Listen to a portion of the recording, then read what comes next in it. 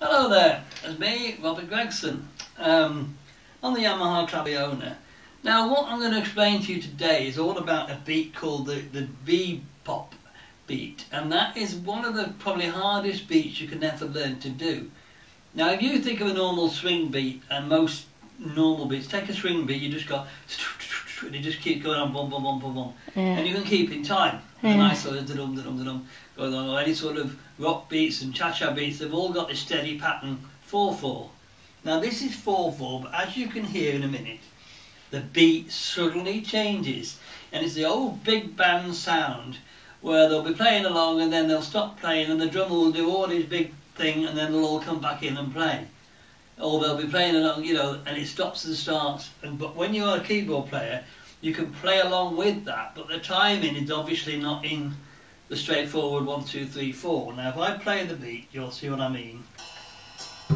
Now you've got the normal beat which you can keep in time to quite easily if you're playing something like a ballad or like a swing song or something, but then you get that. Now how would you keep in time with a beat like this? I will show you, we'll keep it going. Now we're going to go back to the rhythm. Now yes, you can stop and then wait, but you have to let it count and it takes harder. And it's much more impressive if you can play in time to it. And now it's changed yet again to a different sort of drum roll. So it's not the same drum roll as last time. And if you play it through again, you'll get another one. So you've got a steady beat and then all of a sudden it will go into this other drum roll. Now it goes crazy now. Here we go. Different again, so you've got yet a different sort of drum roll. So it's not following the regular pattern of regular beats you'd hear on a keyboard.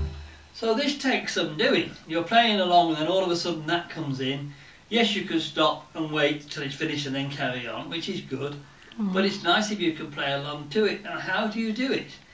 And this is something that can really puzzle people. And you can do this when it's really fast speeded up, and I've slowed it down to 100 to show you.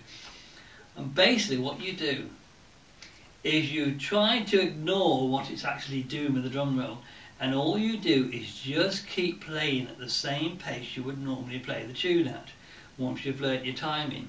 And now I'm going to play it, and if you keep playing, eventually it'll just stop when you get to the bit where you want to carry on to the next part of the tune, and you'll see it gives a good effect.